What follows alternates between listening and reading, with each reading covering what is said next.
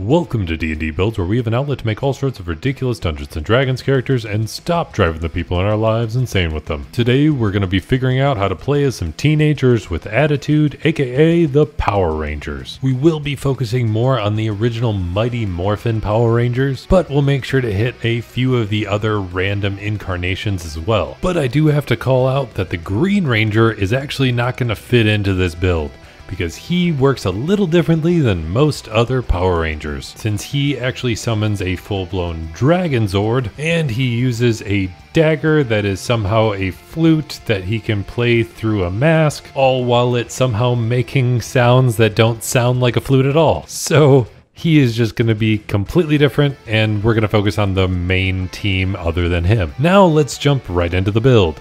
Most of the Power Rangers are pretty normal humans, but I want to make sure I have a little extra leeway, so we're going to choose a human variant. And when you choose a human variant, you get a feat, but we're going to keep that feat in our back pocket for later. But also, as being a human, you get access to an additional skill, so we're just going to grab Perception because it's generally pretty helpful for pretty much any D&D campaign. Then we get to choose a background, and we're going to go with Soldier. I feel like the Rangers are protectors of Earth, and they kind of fall into more of a soldier category because of it. Soldiers get skill proficiencies in athletics and intimidation, and they get tool proficiencies in a gaming set and land vehicles. And this is especially helpful because there's plenty of versions of Power Rangers where they're summoning sort of cars instead of any sort of animal Zord or anything like that. Now let's decide on some general stats for most of the Power Rangers. These might vary slightly depending on which Ranger you're going with, but I'm trying to get the majority of the team all with one build. So we're going to go ahead and take Strength and dump it because we're going to be focused a bit more on Dexterity,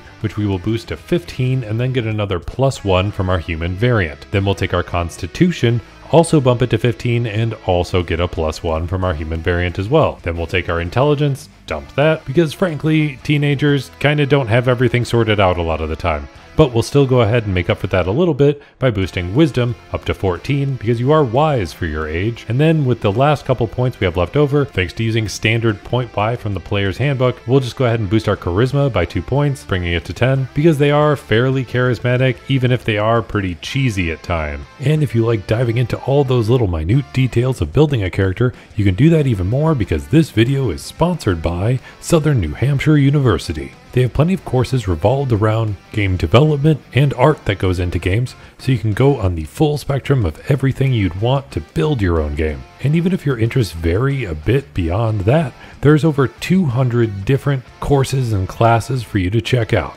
And you can help support this channel just by going to the link down in the description and requesting some more information about any of their courses. But especially if you like diving into the mechanics of games as much as I do. But now back to the game at hand, because it's Morphin Time. Now it's time to pick a starting class. And while I was very tempted to choose a Ranger because it is the Power Rangers, in D&D that doesn't really fit, because they know martial arts before they even become a Power Ranger, and there's one class that knows martial arts, and that's a Monk. When you choose Monk at first level, you get saving throws in Strength and Dexterity, you get access to simple weapons and short swords, and you get to choose 2 skills, so we're going to choose Acrobatics. And I was tempted to go with Stealth because I know there's more ninja style Power Rangers, but they're very flashy and right in your face, so instead we'll just go with History because they've been around for a long time. When you choose a Monk at first level, you get access to Unarmored Defense, and so as long as you're not wearing armor, which frankly they don't really seem to be in most of the show, it's kind of like a flimsy spandex type of material,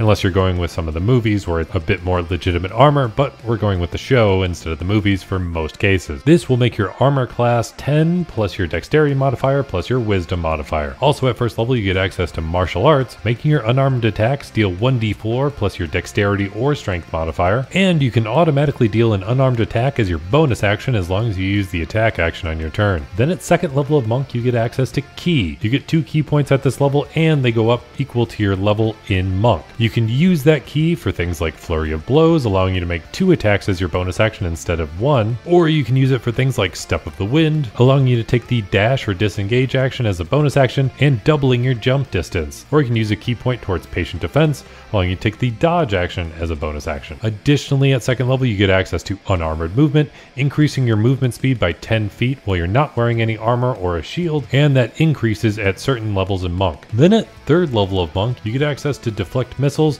allowing you to take any projectiles and just swat them out of the way or throw them back at your enemies, and you get access to a monastic tradition, also known as a monk subclass. And I like to think of this as the moment that the Rangers get special weapons from Zordon or whoever's leading the Rangers at that point in the show. So we're going to go ahead and choose a Kensai monk. This allows you to choose a much larger array of weapons. So if you want to be using a bow and arrow like the Pink Ranger, you can do that. Or if you want to be using a battle axe, you can do that too. Because choosing Path of the Kensai gives you access to Kensai weapons, so we can really focus in on what your specialty is. And I want to go ahead and further that by using the feat that you got from choosing your variant human race. So whatever type of weapon that you wind up going with, depending on whichever ranger you decide to be, you can go ahead and amplify that even further based off of your feat. So if you have a weapon that deals slashing damage, go ahead and grab the feat Slasher. If you have a weapon that deals piercing damage, grab Piercer, or bludgeoning damage, grab Crusher. Or if you do have a type of ranged weapon that seems like more of a bow or crossbow or whatever, you can take things like Sharpshooter or Crossbow Expert, or anything that helps you the most. You also get additional features by having the Path of the Kensai, with things like Agile Parry, allowing you to gain +2 bonus to your AC at the start of your next turn while you're holding your specialized weapon, as long as you made some sort of unarmed attack as part of your attack action. Or you can use things like Kensai Shot, allowing you to use your bonus action to deal additional damage with a ranged weapon. And finally, you get access to Way of the Brush, giving you proficiency in calligrapher supplies or painter supplies, but that doesn't apply quite as much to most Power Rangers. Then at 4th level of Monk, you get access to an ability score improvement, so we're going to go ahead and boost up our Wisdom by 2 points, which helps our armor class, and some other things that might help us a little later in the build. You also get access to Slow Fall at this level, allowing you to reduce some damage from falling. Then at 5th level of Monk, your martial arts die gets upgraded from 1d4 to 1d6, and you get access to the ever important extra attack. So you can attack twice as your main action instead of just once. And you also get access to the feature Stunning Strike. So when you do hit somebody with a monk weapon or an unarmed attack, you can use a key point to try and stun them. They gotta make a Constitution saving throw against your Wisdom DC,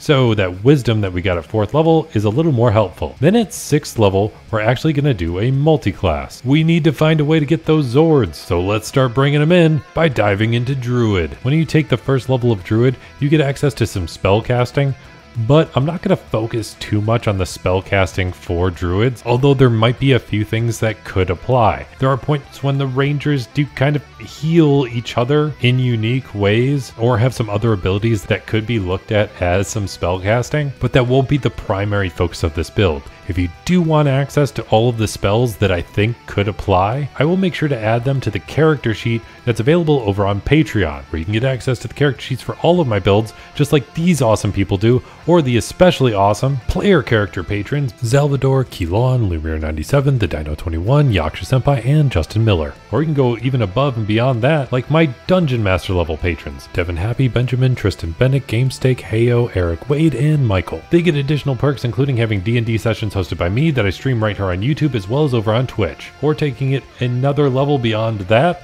there's my God tier level patron, Kilo. He is absurdly helpful for everything related to my channel, and I cannot thank him enough, although I try every chance I get. So if you want to know any of those spells, make sure to check that out. But the main focus of this build is going to be those Zords that we can summon. And since in most cases you're actually riding inside of them, we're going to go ahead and play with that a bit. Because at 2nd level of Druid, you get access to Wild Shape, allowing you to transform yourself into a beast. There are some restrictions to the features of the beast, but you get some additional perks as well. For example, you can retain a good amount of the benefits that you get from other classes or from your race or background. You usually can't cast spells while you're in your beast shape, but you can maintain any of your stats that rely on your more mental related abilities. So your intelligence, wisdom, and charisma scores stay the same. Lastly, you can't actually choose a flying or swimming creature, at least not right away. You need to get to level 4 of Druid in order to get something with swimming speed, and level 8 in Druid in order to get something with flying. And just to amp this up even further, at this level of Druid, you get to choose a Druidic circle, and we're definitely going to take Circle of the Moon. This will allow you to use your bonus action to transform into your wild shape rather than using your action, and you can use your spell slots to regain hit points while you're in your wild shape form. Additionally, you can actually transform into stronger creature, because the strongest wild shape you can change into without being a moon druid is a challenge rating 1. But just by choosing Circle of the Moon, your challenge rating is automatically set as high as 1 just from the start. And if you hadn't gone this path, you wouldn't have been able to do that until level 8 of Druid. And one other important thing to remember, that when you're shapeshifting into these forms, or calling your Zords in this situation, you can still use certain features of your other class. So you regain the benefit of unarmored defense. So whenever you choose a shape, you can still use the dexterity of the new shape that you turn into and add it to the wisdom modifier that you already have. Add in another 10 and that's your armor class while you're in your beast shape. So by choosing this Circle of the Moon, there are certain parts of the Power Rangers where you can turn into a wolf, and a wolf is a totally normal thing to turn into as a druid, but you can step that up a notch by being a moon druid and turning into a dire wolf instead. Similarly, instead of turning into a giant frog, you can now turn into a giant toad, and I have to call out that the American actor who played the Power Ranger that could summon the giant frog was also the voice actor of the American dub of Bleach for Ichigo. You also get some other Power Ranger forms that could be super helpful depending on which version you're going with. You get access to a brown bear, or even a giant eagle, even if you can't quite use that one yet because you can't use flying speed, at least not at this level of druid. But you can also use things like a lion or a tiger. Then at 3rd level of druid, you get access to 2nd level spell slots, and then at 4th level of druid, you get access to an ability score improvement. So we're going to go ahead and boost up our wisdom by 2 more points, which helps everything druid related, including our armor class that we get from being a monk. And our wild shape gets an improvement because now we can access swimming shapes. Then at 5th level of druid, you get access to 3rd level spell slots, and then at 6th level of druid,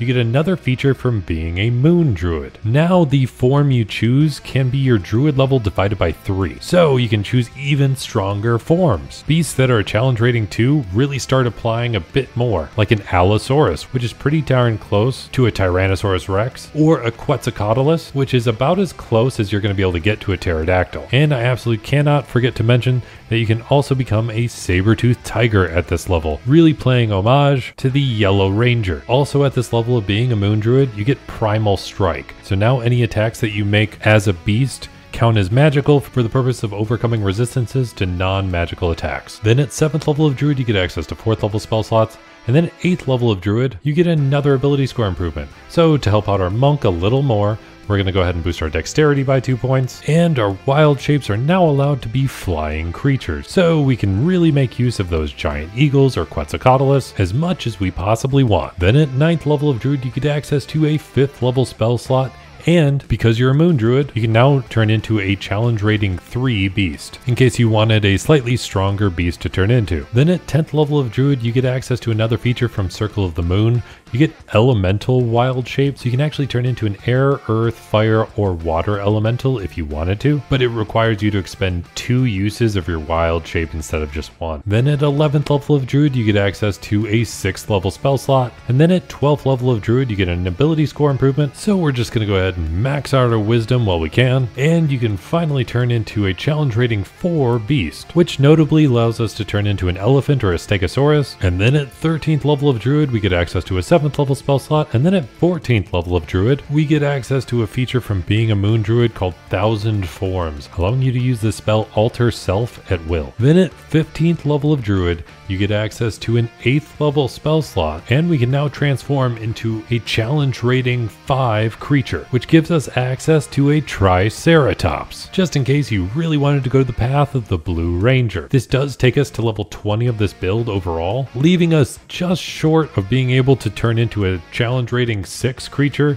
which would have been a mammoth, which is about as close as you're going to get to a mastodon for the Black Ranger. But you can still turn into some other forms, and if there's any other forms you feel like you kind of missed, that's okay, because you also get access to the spell Polymorph. So you can actually change into any creature that has a challenge rating equal to or less than your current level overall, which is up to a challenge rating 20, which has a lot of choices. You do miss out on some additional benefits that you get from actually being able to use wild shape, but it still covers all of our bases in case there's any forms that you wanted to turn into that you didn't get a chance to. But no matter what, you have tons of animals to turn into, including giant apes and dire wolves, or dinosaurs to turn into, from a triceratops to a pterodactyl or quetzalcoatlus, and using polymorph you can turn into a Tyrannosaurus Rex. I've had plenty of requests for Power Rangers, so I'm happy I finally got to make it. Let me know what you think about this build in the comments down below, and especially let me know your favorite version of Power Rangers, or maybe even your favorite Ranger. If you feel like you missed out on any of the spells that might have been available, you can always check out my Patreon, linked in the description down below. And if you made it all the way to the end of this build, let me know by hitting that like button, and I'll be here hoping you roll at least 3 nat 20s on your next D&D session, especially if you want to say it's Morphin Time and play as a Power Ranger in Dungeons & Dragons.